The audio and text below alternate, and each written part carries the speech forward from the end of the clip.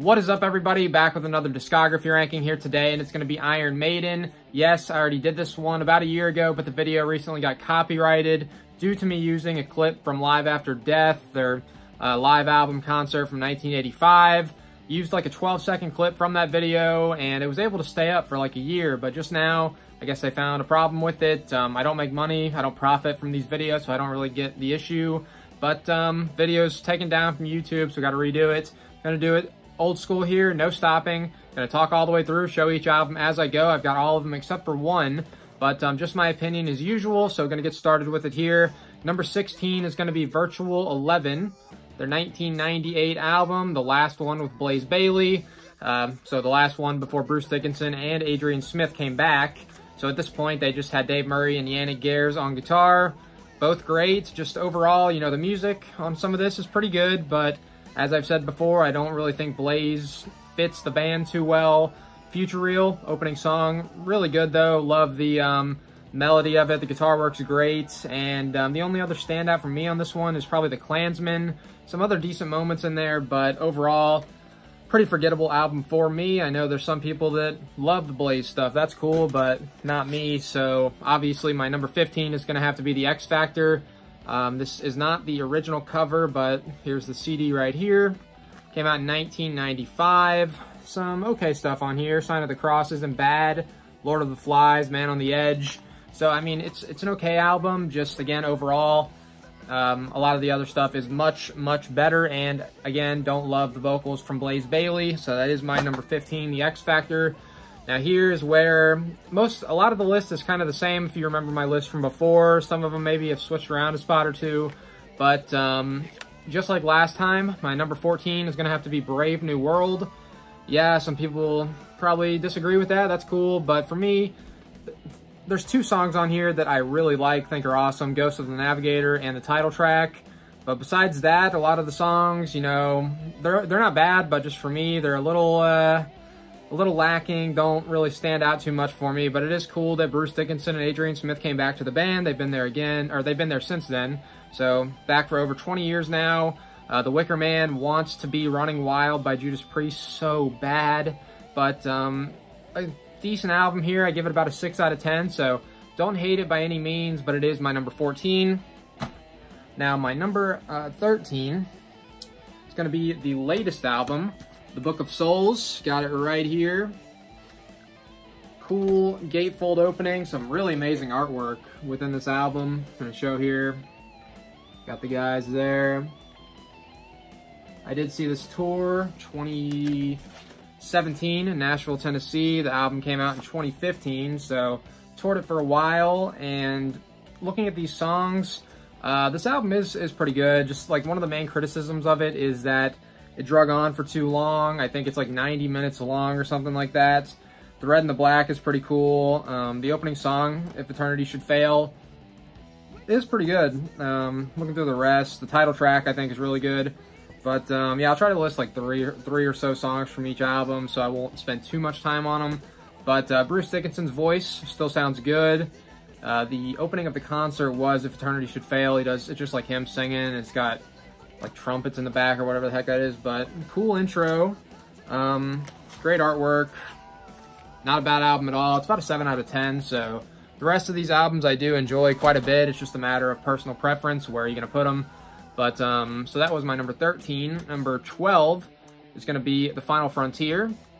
Got the CD right here, which I actually just picked up not too long ago. I've seen some people hating on this album. Some people say it's awful, their worst album by far.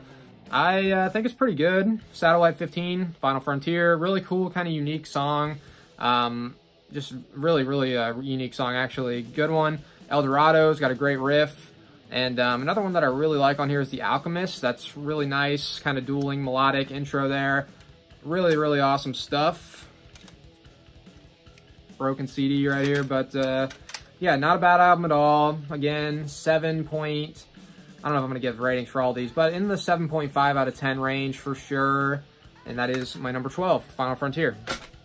Now, my number 11, again, I think this was the same last time, but I'm going to go with Killers at number 11.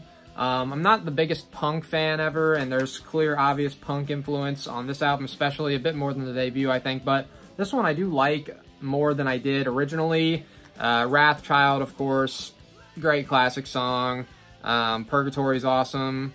And probably the title track are my favorites on here, but this is the first with Adrian Smith, which is cool. The last with Paul Di'Anno. They're not the original vocalist, but the guy who sang on their first two albums. They had like 3 or 4 vocalists before him, from like 75 to whenever Paul joined the band, but good album here. I know some people probably think it's their best. That's cool. Again, Iron Maiden's a band where I really wouldn't be surprised if someone has my number 11 at number 1. They're just a band with a lot of good albums.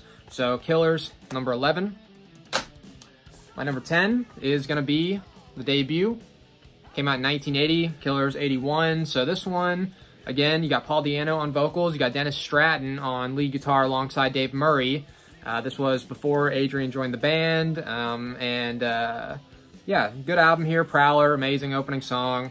I really, really like Transylvania. Great melodic, instrumental song. Awesome stuff in the title track. So some really, really great songs on here. Strong, solid debut. And yeah, just really good album. Self-titled, 1980. Now my next up at number 9. Got all these right here. But number 9, I'm going to go with A Matter of Life and Death. Came out in 2006. Really cool album. Love the cover. Much better than the previous release, 2003, Dance of Death. That album cover's terrible. This one I think is really cool.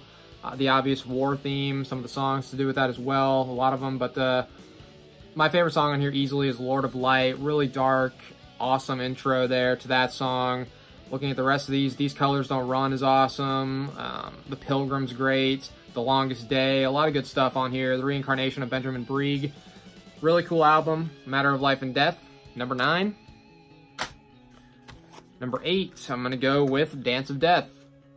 This one, I think, is a really good album. As I said before, the album cover is awful, but looking at these songs, there's a lot of cool stuff. Rainmaker is awesome, in my opinion. No More Lies is pretty good. Montsegur, title track's cool. Face in the Sand, really great overlooked song. Passchendaele, that's one of their best songs of the 2000s. And that's another thing with Iron Maiden. A lot of people just completely shit on their 2000s material, say it sucks. I disagree. I think a lot of the stuff's really good, including this album here, even though it's at number 9. Or, we had number 8. We're at number 8 right now. So my number 8, I think it's really good. Dance of Death. Not looking at any notes to keep in order, so gotta learn how to count. But number 7... yeah, my number 7 is going to be Fear of the Dark. Great album, 1992. This was the last with Bruce Dickinson. For a little while, he left, obviously. Did some solo stuff, then came back. But Be Quick or Be Dead, really good opening song. Pretty upbeat. Borderline thrash, if you want to call it. But good stuff there. Judas Be My Guide's an amazing melodic one. Amazing guitar work throughout that. Of course, the title track is a staple in their set. They always play that one. Childhood's End is another one that I love. But, yeah, great album here. Fear of the Dark, my number 7. Now, number 6. 1 second. I'm going to go... make sure I got these in order. Number 6. Am I at number 6 right now? Yeah, my number 6, I'm going to go with Seventh Son of a Seventh Son. I was looking around because that's actually the one I don't have. So my number 6 is Seventh Son of a Seventh Son. Really good album, came out in 1988. Of course, it's kind of more of the, they add in like the symphonic elements. Really not symphonic, but like synthesizers, all that stuff that started with Somewhere in Time, which I really like. You know, favorite songs on here, I'm not looking at them, but Moonchild for sure. Only the Good Die Young, and I'd probably say The Evil That Men Do. Really awesome stuff. It's the last one with Adrian Smith. For a while, he left after this to go do some other stuff, but great album, Seventh Son of a Seventh Son, number 6. And my number 5, surprisingly to some people, but I'm keeping it here, which is what I had in my previous video, No Prayer for the Dying. Really good, overlooked album, I think. Got the guys there. A lot of cool songs on here. Tail Gunner's great, Holy Smoke. The Assassin is awesome, Public Enemy number 1. Mother Russia, Hooks in You. Run Silent, Run Deep. Really, most of these songs I think are good. Criminally overlooked album, underrated album, disrespected album that I think is a lot better than, maybe if you haven't listened to it in a while, go back, because it's really not bad at all. First one with Yannick Gers on guitar. Everybody in the band, great performances. Steve Harris, haven't mentioned his name yet, but he's obviously a beast. Writes a lot of the material. Dickinson on vocals, sounds awesome. Nico McBrain on the drums. So, yeah, good album here. My number 5, No Prayer for the Dying. My number 4 is gonna be, this one, these two switched since the last video. So my number 4 is gonna be Power Slave. Last time I had it at number 3, but currently got it at number 4. These top 4 all amazing, so very tough to rank. Looking at the track listing, Ace is High, one of the best album openers of all time. 2 Minutes to Midnight, such an amazing riff to open up the album, or not the album, but open up that song.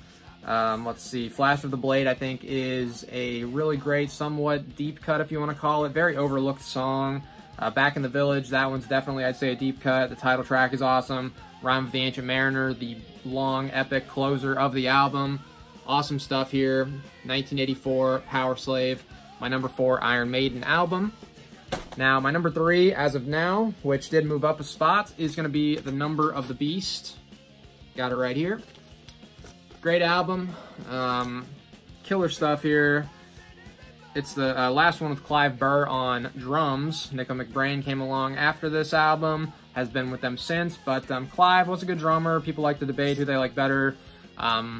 I like them both a lot, but I'd probably say Nico a bit for me. I like better, but looking at these songs, a lot of awesome stuff. The classic, amazing, Hallowed Be Thy Name, the title track, and for me, I think Gangland's a criminally underrated song. I'd say it's probably my 3rd favorite on here, but 22 Acacia Avenue is great. Children of the Damned, of course. Really, all this stuff.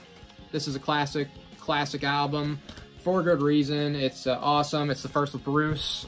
Bruce, I love. A lot better than Paul Di'Anno, so I think this was a massive step up in the vocal department as well there. But, yeah, awesome album, The Number of the Beast, number 3. Next up at number 2 is Peace of Mind, their 1983 album.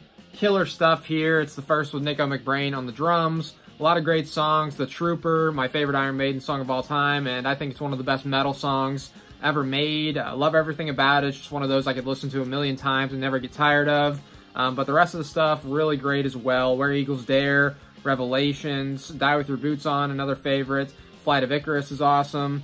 Side 2, I've seen some people say it's kind of weak. I disagree. You got the Trooper there. Then the rest of the songs, not some of their like more popular ones, but a lot of great overlooked stuff. Still Life, Quest for Fire, Sun and Steel, and To Tame a Land. I think most of that stuff's really good, but overall, great album here. A classic, Peace of Mind, number 2. And of course, the only one I haven't mentioned yet, my number 1 is going to be Somewhere in Time. Amazing album. It's been my favorite Iron Maiden album for as long as I can remember. As I've said, it's the first of theirs with synthesizers, the guitar synthesizers. Some people didn't like that, but I think it sounds amazing. The production on here is fantastic. The bass sounds amazing. Really, everything on this album sounds amazing. All killer, no filler. Some great tracks on here. Caught Somewhere in Time, the opener, is awesome. Wasted Years, of course, one of their most popular songs. It's great. Sea of Madness is awesome. Heaven Can Wait, the 4th track. The weakest on the album, I think, but still not bad. Loneliness of the Long Distance Runner, of course, is an awesome one. Stranger in a Strange Land, another great one. Deja Vu, one of my favorite Iron Maiden songs of all time. I'd say it's in the top 5. And the closing track, Alexander the Great. Great way to finish it off. Awesome song. Just overall, amazing album here. Somewhere in Time, my number 1 Iron Maiden album. And that does wrap up my ranking. As usual, I want to know what you guys thought. I want to see your ranking in the comments. If you want to just do top 5, that's fine. If you want to rank all of them, I'd like to see it. But got some pretty cool stuff coming up. End of the year lists, of course. Top 10 albums. Or probably going to do maybe top 20 metal albums. Maybe top 10 metal albums of this year. Maybe top 10 black metal albums of 2020. Top 10 thrash metal albums of 2020. Got some stuff in the works. And, of course, other older lists. Top 10 of 97, 98, 99. Want to do all those. So look out for that stuff. And as usual, thank you guys for watching. Till next time.